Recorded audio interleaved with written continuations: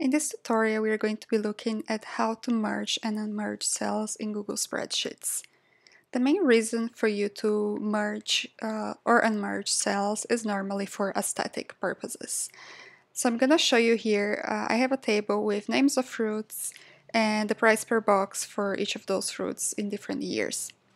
And here I have year, and I want it to be across all of those 17, 18, 19, and 2020. Rather than being only here on cell B1. So what I can do, I can select all of the cells that I want to be merged, and there's two quick ways of doing this. The first one, I can come to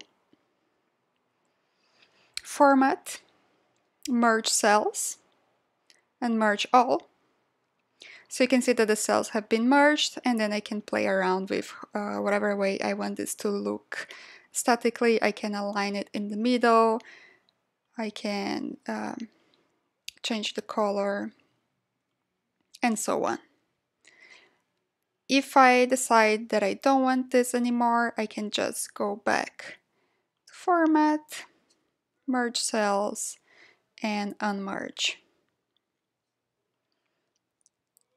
And I have my separate cells back.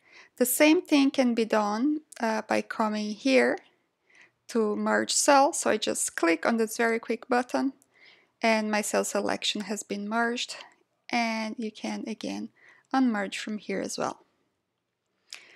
Now, I just wanted to clarify that the main reason to use this is for aesthetic purposes.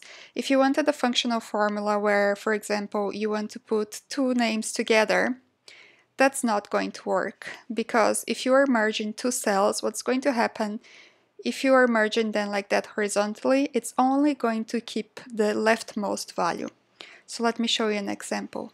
I selected say my purpose here is to put the name and the surname together in one cell. If I select them and they come to Format and Merge Cells, Merge Cells will only preserve the top leftmost value. Merge anyways, OK. And you can see that the cells have been merged, but I only kept the first name.